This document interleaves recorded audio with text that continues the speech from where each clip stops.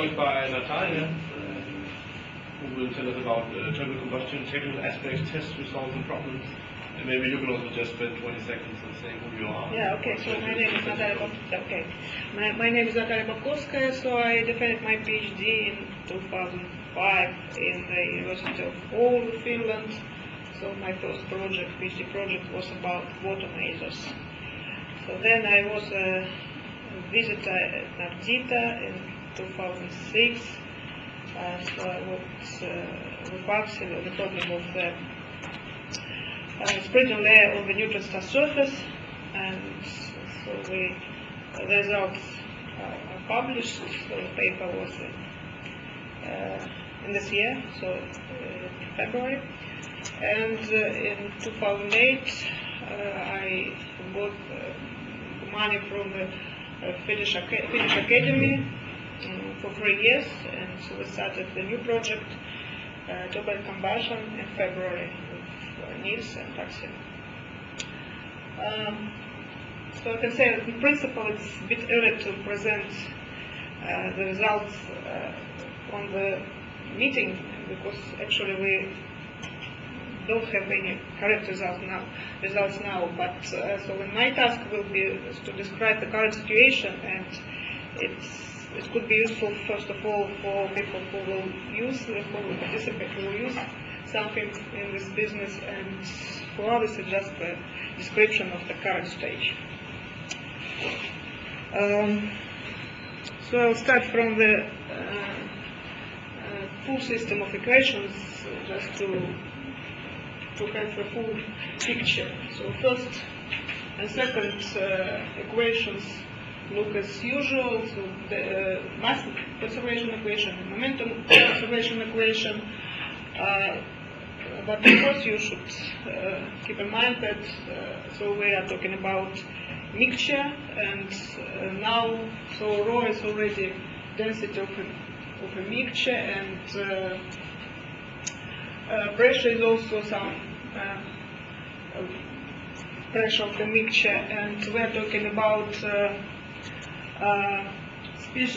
mass fraction of a species. So we have species equations, and so here is the equation for K species, and of course the number of such equations is equal to the number of the species in the mixture. So Y is the mass fraction. By definition is the ratio of the species density to the mixture density. So Niels talked already about this equation. So here are two terms. First term is the diffusion term. In this term there are diffusion binary coefficients, and this is the reaction term, which describes all reaction participates, how our reaction participates in this physics. And the last is the energy equation. So what's interesting here is that, so maybe this term. So you see here is the time derivative of the mass fraction, y, capital Y, and instead of this derivative, we put here right-hand side of the species equation. And so this term actually shows how the reactions participate in the energy equation. And here is the term.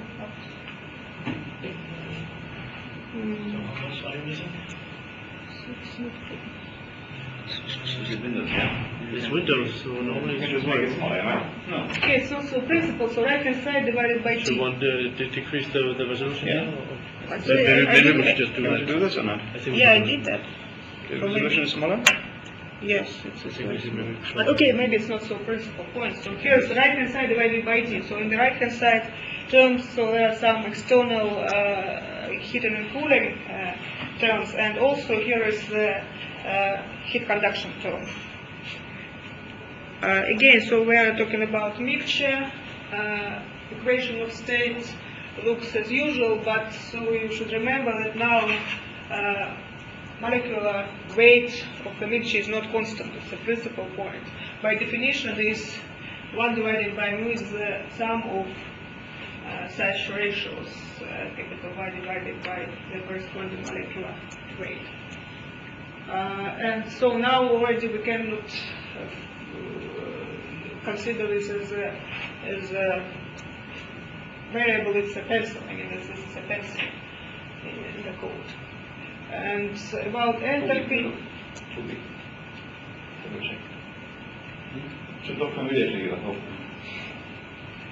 Okay.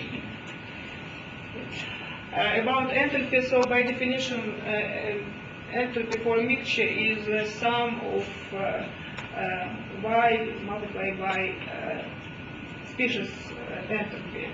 And so by definition, species enthalpy is the integral of Cp over dt and plus integral constant. And instead of integral, we put here the Taylor expansion of enthalpy. So here is the expansion coefficients, and so these coefficients we take from the Kenkin database. Now about the data files. So first, You want to make it smaller? yes. Go to background.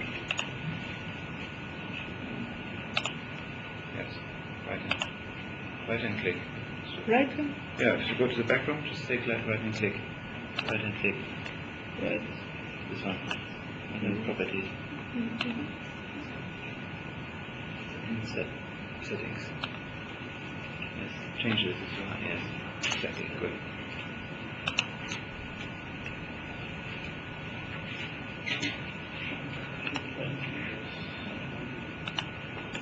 Yes, that's good.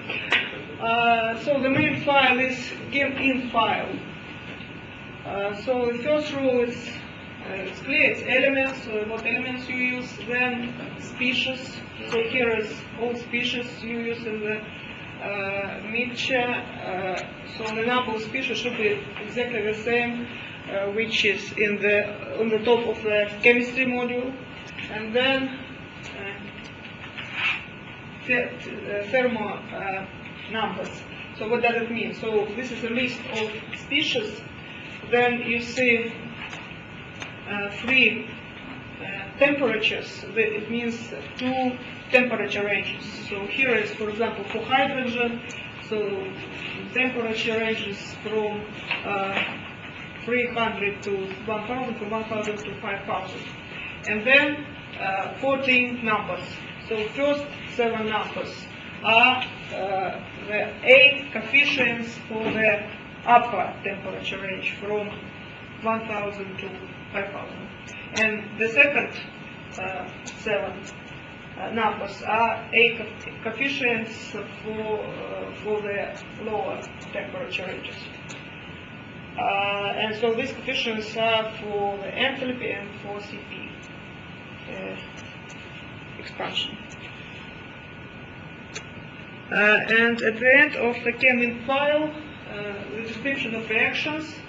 So the reaction, and then 1, 2, 3 coefficients. This is Arrhenius coefficients determining the reaction rate for the corresponding reaction. So actually that's all for this file. And the next file is drum.file. So here is coefficients for calculation binary diffusion and viscosity. Here is cross sections and some coefficients for calculation the collisional integral. So in principle you don't need to think about that a lot. Just use this file. Just put this file into the run directory. And so this file, air.file, in principle, so the name of this file so is just for the historical reasons. Now we're working with air initial conditions, and so we name it air, but in principle it means just a file with the initial conditions for the temperature, pressure, and mass fraction of the species. So, for example, here So the initial composition is with N2O2 and H2.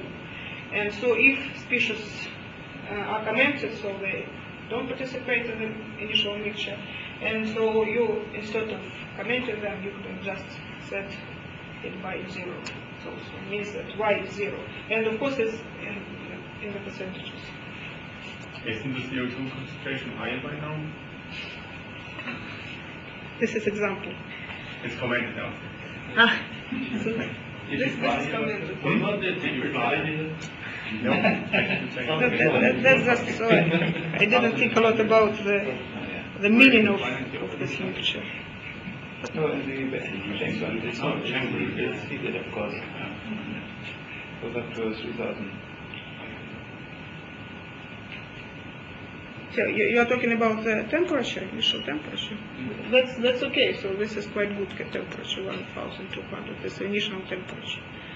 So I will show you the results. So you will see how it looks like. About modules. Now, actually, there are two modules, chemistry modules. First module is EOS chemistry module. So in principle, this module is just for using all necessary variables as CP, CV, gamma as pencils and nothing more. And so for this moment, in principle, all necessary routines are in the chemistry module. So we discussed it before that maybe it's not so good, so some parts should be in the EOS chemistry module. But so for this moment, so all stuff in this EOS. EOS. Equation of state. Yes, EOS chemistry module. But now it's here. So what I can say, so here 4 main routines. Calculate for chem mixture, so in this routine all variables for the mixture are calculated. Then routine dechemistry dt, so here is species equation described. Then this is routine for the calculation of the heat conduction term in the energy equation. And so this routine is looking at the ADAT file, so just initialize the, so working with the initial conditions, initialize the initial conditions. So we are, Nils talked already about that, but I repeat, so we're working now with 2 mechanisms. So the idea is to calculate the full leak mechanism, but it's quite complicated. And so here is 13 species, and so to simplify the situation, we use the reduced mechanism with 6 reactions and 8 species. And in principle, the results should be the same, but we cannot get the same results for this moment. And in principle, it's not clear, so what's the problem? So the problem is clear, but how to resolve this problem is not so clear. And actually, this is the current result. So this is the ignition delay test. So this is reduced mechanism, this is slew mechanism. So we are working with 0D problem, the most simplified.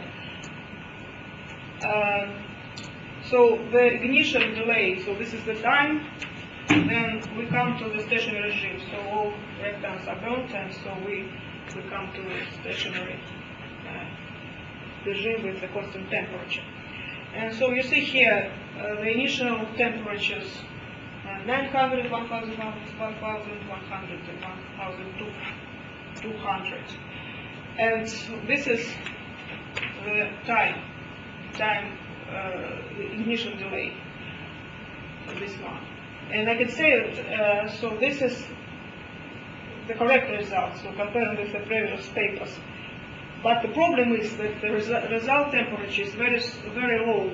So we start from, for example, 900 and come to the temperature which is lower than 1,100.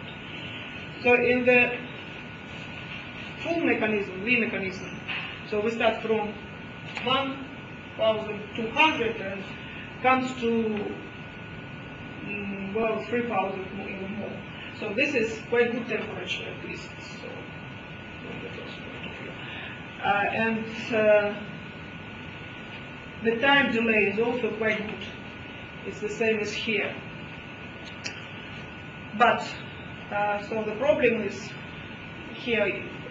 So if you compare two curves, so black curve and red curve, so the difference is just in the time step. The time step is very so for the red curve, the time step is a bit larger than for the black curve.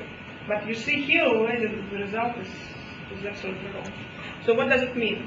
It means, but for this case, the time step works quite good. So different time steps give the same results. And so even I try to do the automatic time step. And so the result is the same. Here, what's going on, it's not clear at all. So how does this time step compare to the highest reaction rate?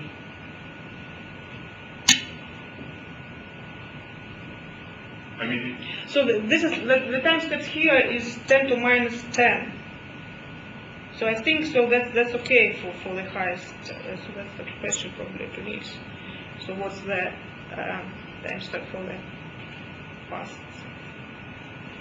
And then the slightly longer one, the red curve? The red curve a bit longer, a bit. By factor 2 or something, or? Yes, factor 2.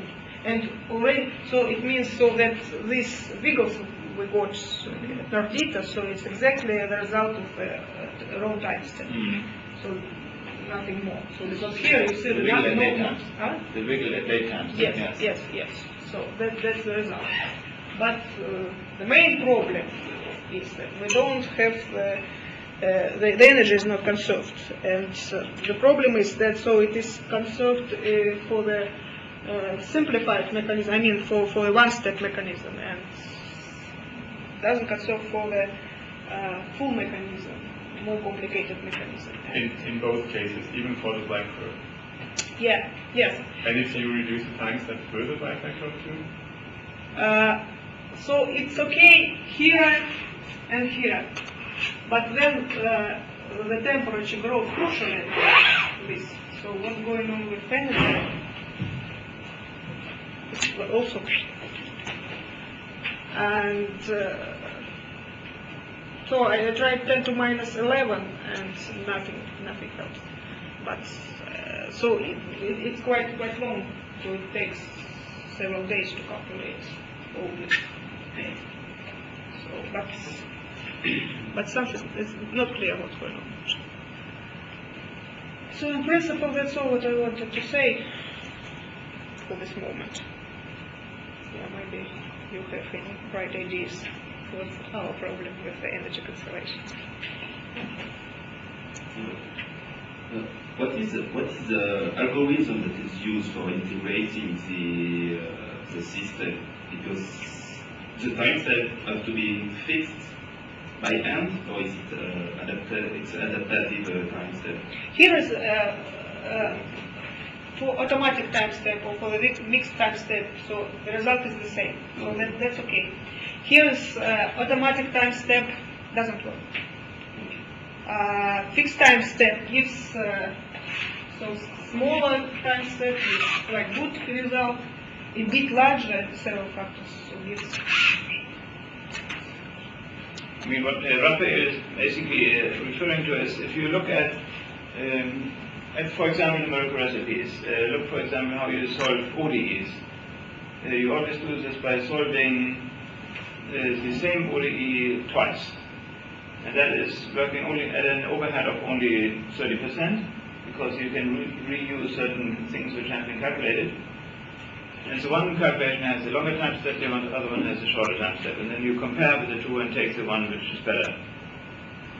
And so that's the mechanism that we have not implemented. Because Tony implemented this time step RKF method from the framework, which implements automatic time step. But that's not used normally. Normally that's not used. Well, is that you? Yeah. But I don't know whether that has been tested well. It hasn't been used much, that's true. But it's also relatively straightforward and simple. So Well, it's that certainly an does it. option to try. And that does it. Yes. But what is the algorithm? Because the algorithm that was specifically dedicated to state equations, and you have very large time scales in the equations, and are there these algorithms that are implemented, so we have other problems, or is it the problem that there are not these algorithms for state equations that are implemented? So we don't have any algorithms for such equations. But to an extent, what I'm going to talk about on Friday goes in that direction, but I don't think it can be directly applied. But there's no PS algorithm or implicit stuff or anything like that. It's just explicit. This is when just our usual 2n ubiquity, right? Yes. Yes. But what is what you said, what Tony V implemented? If you look at the source directory, there's a few time steps, something modules, and one of them is well, actually it's called Fehlberg, but it's the cache carve scheme, which you also find in numerical recipes. Yeah. And that does a fourth order and a fifth order time step. It uses more memory. It's not a 2n scheme in any respect. It's significantly more memory. Yeah. It does a fourth order and a fifth order time step at the same time, we're using the same data, and then it determines the time step from the differences, and exactly in the way you described it. Okay, so it is adaptive. Yes, but actually, But what you said actually was to do two different time steps, right? Yeah, but that's exactly what it is. No, but it was two different orders. no, It's a more efficient variant of the same idea. But I it's think that's the right. same idea. You use two different schemes Yes. that would give that have different order, and that would give different errors, and then you combine the two, and then you do it in a clever way. So you don't have to really do two separate schemes, but you can use these stacked schemes. Yeah, that's what I'm used to as well, but I was not aware it was actually the same as the you said. It's the same idea, but with a It's a different. different way of doing it. It could actually be exactly what I read in the numerical recipes. but What you actually, just said about these two different orders. practically no 3D PD integrator uses adaptive time step. Yeah, except that maybe this cannot work at the moment. We have to do it maybe, yeah. That's the point. We always do that at our company when we do solve quadruples. We have the same thing, it's quite too small and long time steps. So then really it's adaptive. Important to understand to Vladimir, of course. But what do you mean? But your memory requirements will increase by a factor of 4. Or I can explain, but it's you do actually take care of the collisions between quadruples as well. In the dense populated. So then you want to resolve when they're moving close to each other? Or? Exactly, yeah. And in those cases, the time step can vary a whole lot. Yeah. Then we use these adaptive regular schemes. So It's essentially integrating ODEs. So I mean, as far as stability of the code is concerned, you can basically run almost until this jump or something, or most of the time, you can actually run with a time step of 10 to the minus 7, 1,000 times longer time step, I think. Isn't that right? It wouldn't, and only then it would go unstable. Right. So you can already run 1,000 times longer time step, and most of the time it's okay. It's just that all of a sudden, at one particular moment, we have to go below 10 to the minus 14 or something. I don't know. Something crazy at least. And it's still not clear whether that's really the solution, but that's a possibility, of course. It's certainly worth trying that time. Yeah, because especially if it's actually implemented, I didn't realize it. As far as No, well, just what's actually happening so fast in this problem. It's the fastest Venus time step in the sky. So what's happening? No, not clear. I mean, when you look at the time traces of any of the 20 variables, none of them suggest that anything dangerous is happening at any time. So it's shocking to me. But are you saying that things happen at timescales that are significantly shorter than the one determined by the fastest reaction rate? I think it's just that Maybe you not need because- to resolve this fastest factor is pretty good. That's, if you do that, that should be more than enough. Now, coming back to schemes for step equations, I mean, there are all sorts of implicit schemes which are difficult to code and then are particularly annoying when you have nonlinear equations. But on Friday I'm going to talk about some sort of compromise where you use an explicit scheme that captures some properties of implicit schemes. And I know there's a paper that I always did not pay much attention to, but I have it. But I'm going to talk about diffusive problems. You have a high diffusivity, and so you have a small time step, and if you increase the solution, you have a terribly small time step because for diffusive problems, the grid sizing enters with power of 2 in the time step, and then you can sort of stretch this by a factor of 10 or 20 at least. But there is another paper where they combine this, where they do this for diffusion reaction equations. So they also do the reaction part, and I guess I should just send you the PDF and you can have a look at that. Maybe that also helps. It isn't as, you can't use time steps as large as with an implicit scheme, but then if you are orders of magnitude above the fastest reaction rate, you have to be careful anyway whether what you're getting out, even if the scheme is stable, is still what the equations say. So I guess it's worth looking at that.